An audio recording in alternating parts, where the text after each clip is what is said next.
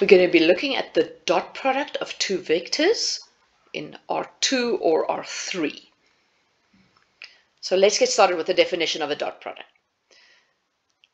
So the dot product between two vectors, v and w, if v and w are defined as such, is given by the following formula. Now if I write v and w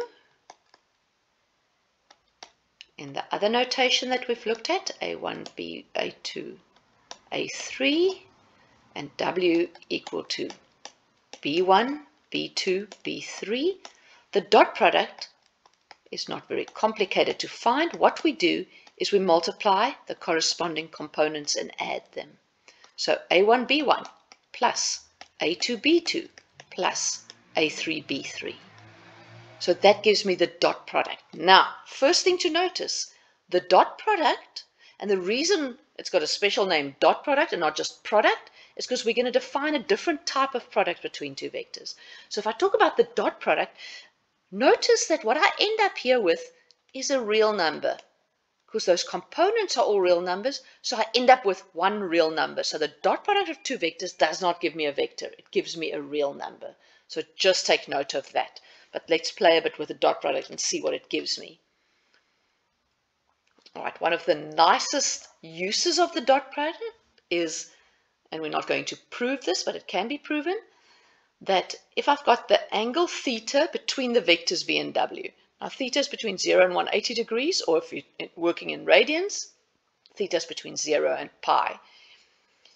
Now the reason we stick between 0 and pi is because if I've got two vectors v and w, let's just look in R2, if I've got v and w, the angle between, I'm going to look for the shortest angle. I'm not going to go look for the biggest one.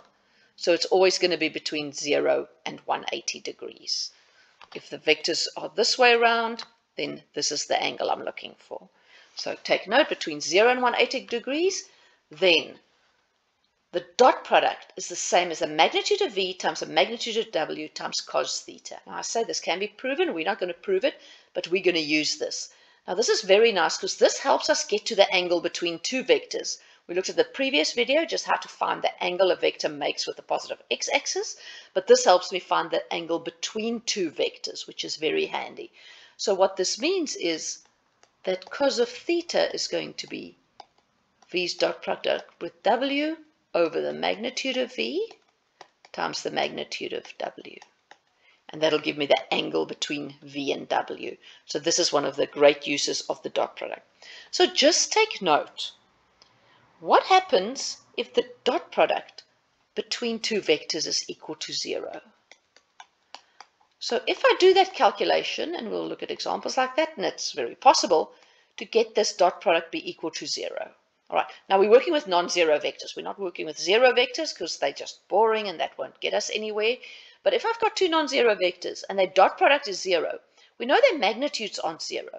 So that means that cos of theta is going to be equal to 0. Now, where's cos equal to 0? What's the angle of theta? Well, if that's what cos, we're sticking between 0 and 180 degrees. So we're right there at 90 degrees, or pi over 2. So theta is 90 degrees. Now, this is a lovely property. If my dot product is 0, I've got my angle between the two vectors, 90 degrees, so the vectors are perpendicular. And that's very nice about dot product.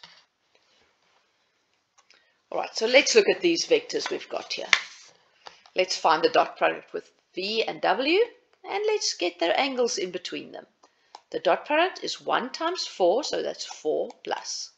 3 times 1, so it's 3 plus. Minus 2 times 3, so that's minus 6. So 4 plus 3 minus 6 gives me 1. All right. Now, how do I find the angle between them? We know cos of theta is the dot product divided by the product of the magnitude. So let's calculate that quickly. The magnitude of v is the root of 1 squared plus 3 squared plus minus 2 squared. So that's root 14. The magnitude of w is the square root of 4 squared, so it's 16, plus 1 squared, which is 1, plus 3 squared, which is 9. So that's root 26. So what we have is cos theta is 1 divided by root 14 times root 26, and you can calculate theta. You'll have to round off. Theta is approximately equal to 87 degrees. So with your calculator, second function cos of that fraction. So let's look at the next one, v and w. Let's start with the dot product. 4 times minus 8 is minus 32. Minus 1 times 2 is minus 2. And 2 times 4, minus 4 is minus 8, so that's minus 8. So the dot product is minus 42. All right, let's look at the magnitudes, because we want to find the angle between them. The magnitude of v is the root of 16 plus 1 plus 4, which is square root 21. And the magnitude of w is equal to the root of 64 plus 4 plus 16. So that is the root of 64, 74, 84. So what you're going to see is cos theta is then minus 42 over the root of 21 times the root of 84. Now, if you look at that fraction, that is going to give you 1, minus 1. So where's cos theta equal to minus 1? You can use a calculator, but you don't really need to. Cos theta is equal to minus 1 here at 180 degrees. So this angle theta is then 180 degrees. Now, if you look closely at vectors v and w, hopefully you notice that w is a scalar multiple of v. W is minus 2 times v. So that tells me from the properties of scalar multiples that w is in the opposite direction of v, and it's twice the magnitude. Now, if we take a look at v and w, the angle in between is 180 degrees, so it makes sense that the one is a scalar multiple of the other. If it was a positive scalar multiple, I would have the dot product, use the dot product to get the angle, to get to an angle of 0 degrees. So, some properties of dot products. U's dot product with dv is the same as v's dot product with u. Now, we're not going to prove any of these. They can all be proven. But just observe for now, u's dot product with some scalar multiple of v is the same as a scalar multiple of u's dot product with v, and so on. And we've got the dot product being distributive over addition. Now, this is all the dot product. In the next video, we're going to be looking at the cross product, which is another type of multiplication, if you want to think of it like that. But for vectors u and v, the dot product of v with itself is the magnitude squared, which would be easy to prove in R2 and R3. And u and v are perpendicular if and only if the dot product is 0. And that's what we looked at. So the dot product tells us something about the angle, and we've looked at examples like that. So for the last example, let's look at making use of the dot product to determine if a triangle with those vertices is a right angle triangle. Now I'm in R3. P, Q, and R are all ordered triplets. So they are points in R3. They are not vectors.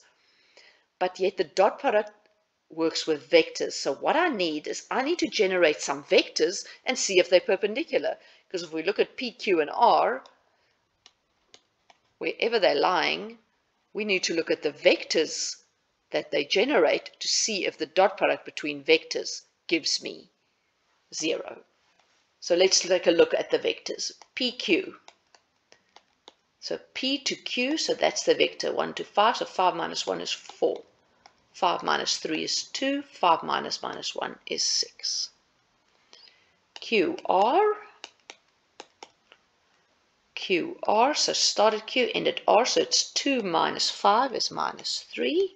7 minus 5 is 2. 0 minus 5 is minus 5.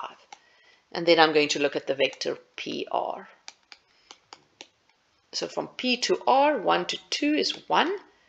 3 to 7 is 4. And from minus 1 to 0, 0 minus minus 1 is 1. Now, just take note. We're looking at PQ, QR, and PR.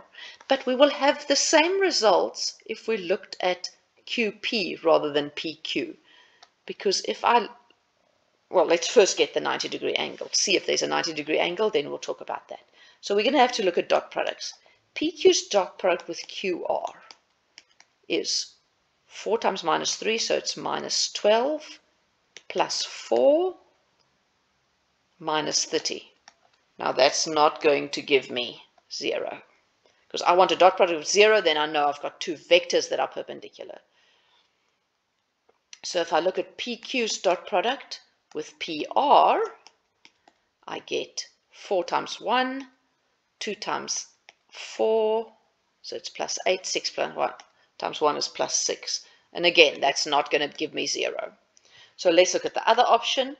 QR's dot product with PR is minus 3 plus 8 minus 5, and that gets me to 0.